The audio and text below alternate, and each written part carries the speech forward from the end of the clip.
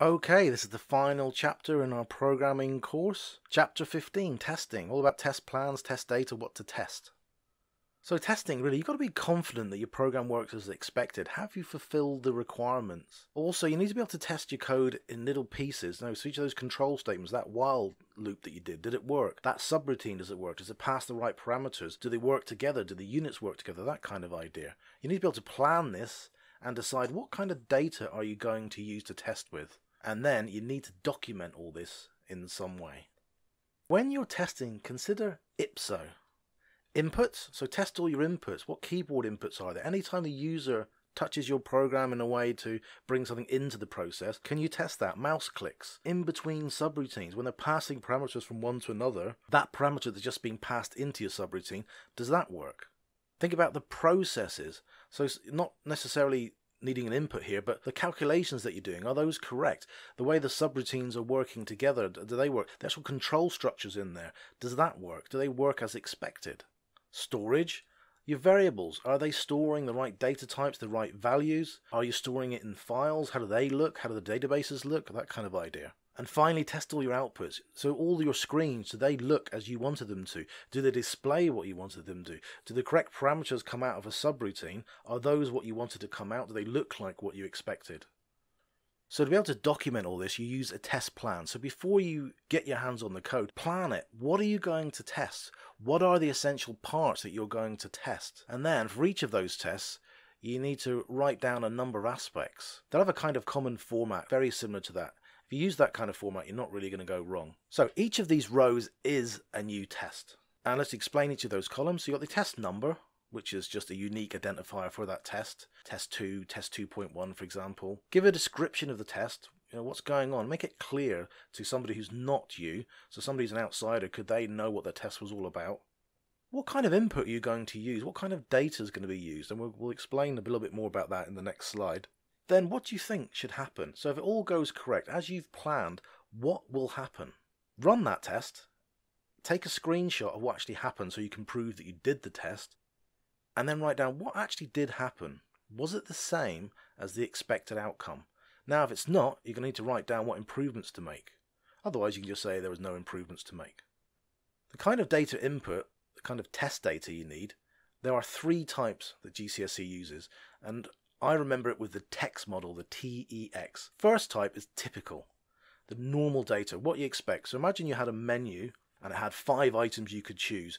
Your typical would be somewhere slap bang in the middle at, say for example, your menu choices were 1, 2, 3, 4 and 5. Choose menu item 3, okay, nicely in the middle. Does it work as you expect? The next one, the E, is erroneous, it's incorrect. So if you're expecting an input of 1, 2, 3, 4, 5, type in 6, 600, unicorn, anything like that. And the final type is the extreme or boundary. That's right on the edges of what's acceptable. So again, if you're thinking of 5 options that you need, choose option 1 or option 5 and see what happens there. So let's go for an example here. This is the Magic Squares game from Chapter 8, which provided in the sample code. Those of you who are doing the extension work will have had a go at that Magic Squares game, so go and see how I've done it compared to how you've done it. But these tests here will be a good example of how you could do a typical test plan. So yeah, we have test number 1.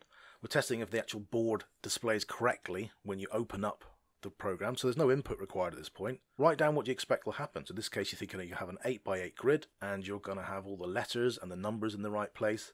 And you also will hopefully expect to see an X somewhere where the player has started. Then run it, and that's the screenshot below, and then write down the actual outcome, what you think happens. In this case, the board has displayed correctly.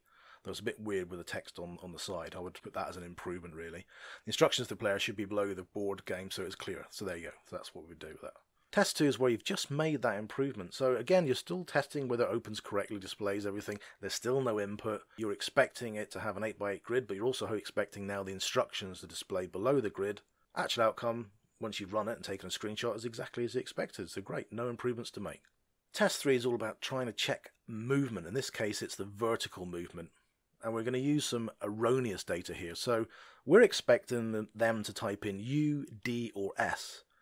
And we're going to type in X. So what should happen is there should be an error message that comes out. That's the expected outcome. So when you run it, take a screenshot, you see exactly that. There's not a valid option. So that's what you expected. No improvements. Test number 4 again is the vertical direction again, but this time we're going to give us some normal data. We're actually going to put either U, D or S. So type in the U, program, what we expect will happen is it will just ask you then for how many squares to move, which it does. No improvements to make. Test number 5 is an extreme data test. So assuming you've said what direction you want to move in, this is now going to ask you how many squares to move, and we want really an extreme data, so right on the extreme edge. And you see here, and in the previous examples, when we do this data input, we write down exactly what test data we're going to use. We don't just say extreme data, we say extreme data was 7. We don't just say normal data, we say we're going to use a U. The expected outcome will be that you'll type in the number and then it'll ask you about horizontal movement. And once you've run it, taken the screenshot, you can see that's exactly what happened. That's test plans. That's test data. That's testing. So what do we do today? It's important. Testing is vitally important to make sure your program as expected, make sure people have confidence in your program. When you're thinking of what to test, use the IPSO model, the inputs, the processing, the storage and the output. Think about all the inputs that can be made. What are all the different screens for the outputs? What's being stored where? And how's that all being done? Try and test all of those bits. The more you can do, the better. Document each of those tests in the test plan. And when you're doing each of those tests, if you can, make the 3 versions of it. Try and use some typical data, some erroneous data, and some extreme data. Right, well, that's the end of this chapter and the end of the programming course. As usual, if you need to get in contact with me, you know how to. Drop me a line. Cheers.